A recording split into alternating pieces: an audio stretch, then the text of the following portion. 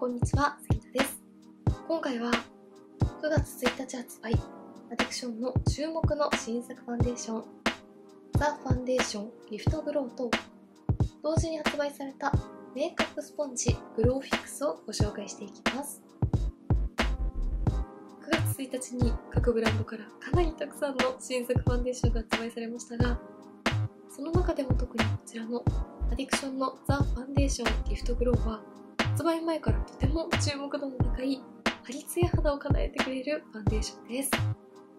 今回はこちらの新作ファンデーションと同時に発売されて、店舗によってはすでに品切れをしているくらい人気とのことだったこちらのメイクアップスポンジグロウフィックスを使ってファンデーションを指塗りで仕上げた場合と水有りのスポンジで仕上げた場合の違いについてを比較しながらご紹介していきたいと思います。また今月は新作のファンデーションがたくさん発売されるので、一つ一つの新作アイテムの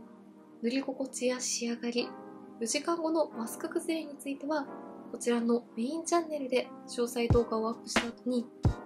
新作ファンデーション同士の比較などはサブチャンネルでもご紹介していきたいと思いますので、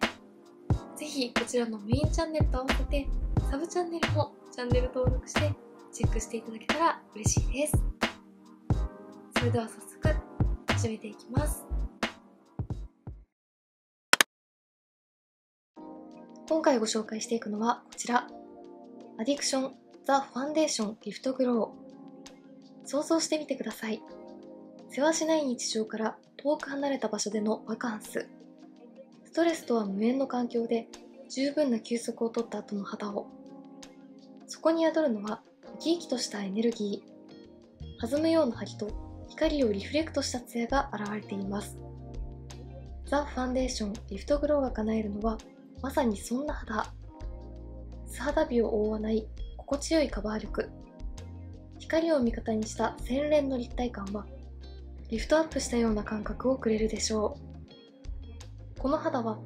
新しい物語の幕開けを予感させるはず。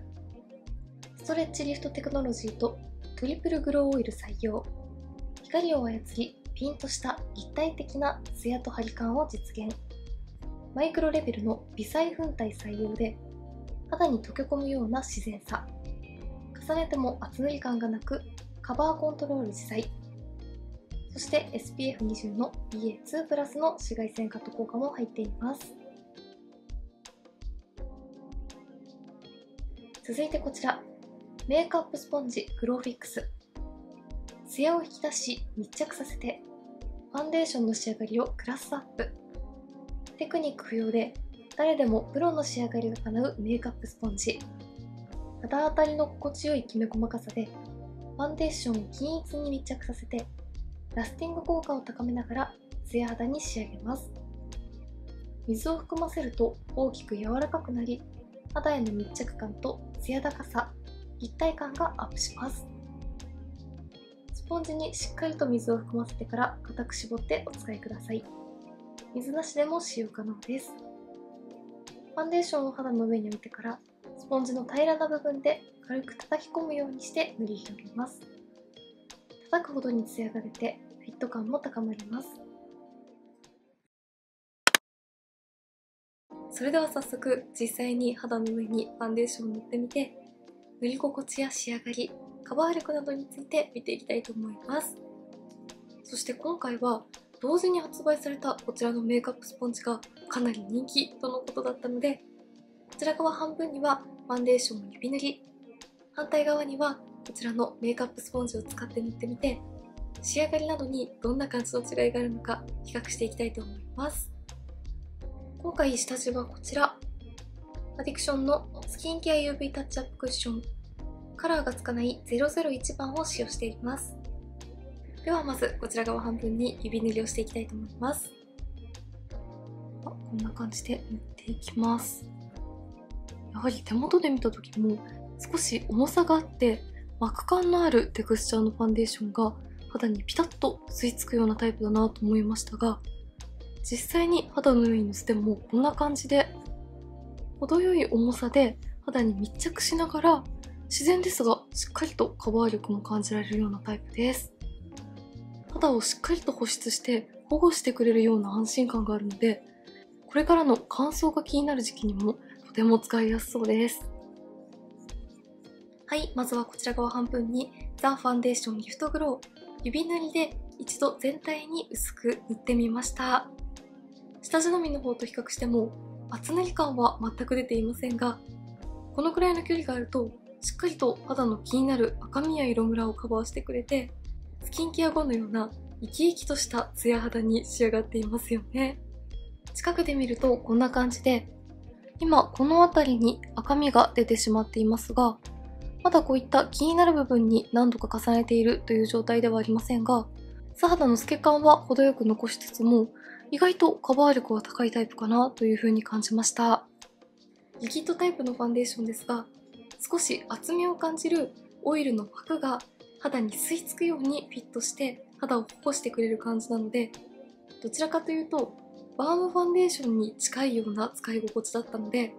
ファンデーション自体がハイカバータイプというわけではなく、程よく素肌に透け感が残るようなカバー力ですが、この肌に吸い付くようなテクスチャーのおかげで、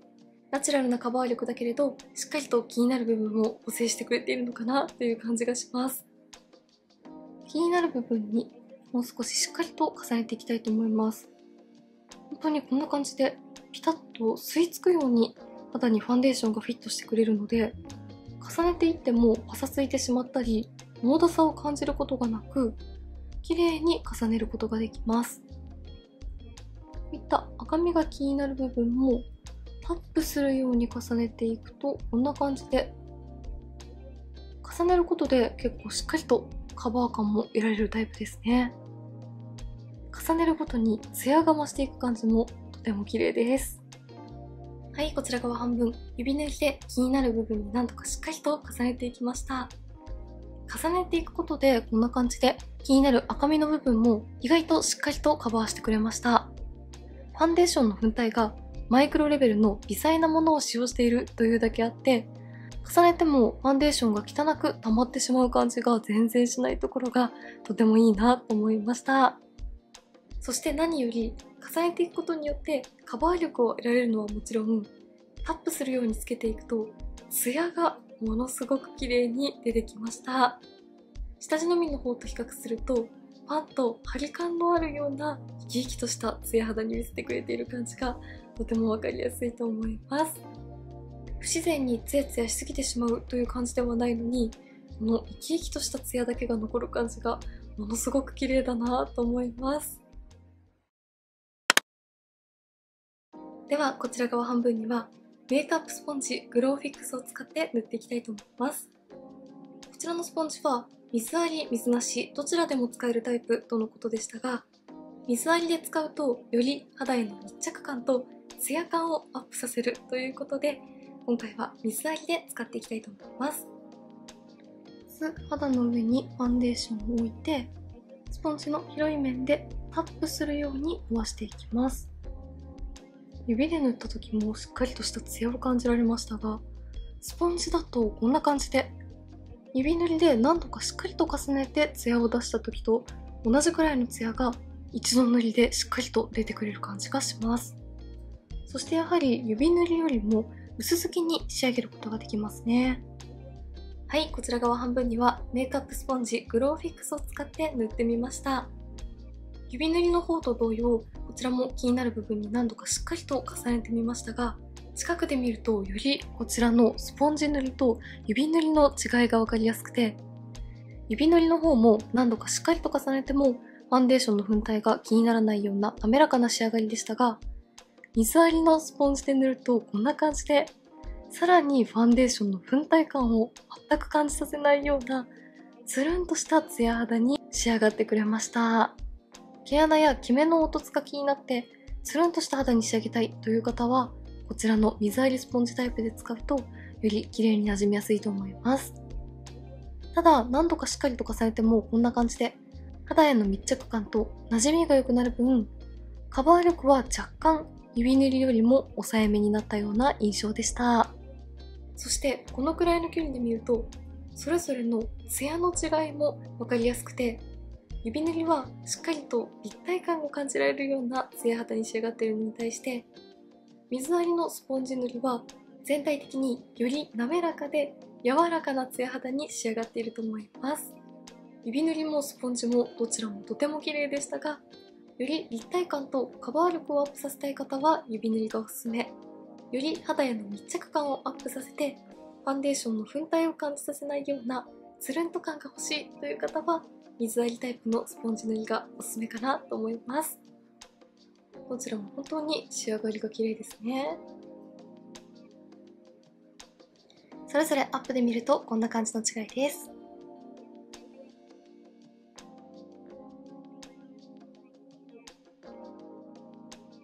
はい、外の自然光で撮影しています。自然光で見てもどちらも程よいカバー力はあるのに厚塗り感が出ていなくて、ツヤがとても綺麗ですよね。自然光で見ると若干の違いですが、やはり指塗りは少しだけカバー力がアップしていて、水ありのスポンジ塗りはよりファンデーションの粉体を感じさせない滑らかなツヤに仕上がっていると思います。そしてカラーについては標準色がだいたい005番、006番あたりとのことだったので、今回私は少しピンク系に寄っている005番ではなく、より赤みと黄身のバランスが取れた006番を使用しています。他のブランドでもだいたい標準色を使うことが多いですが、006番は他のブランドと比較しても明るすぎたり暗すぎたりもせず、黄身に寄りすぎたり赤みに寄りすぎたりしている感じもしなくて、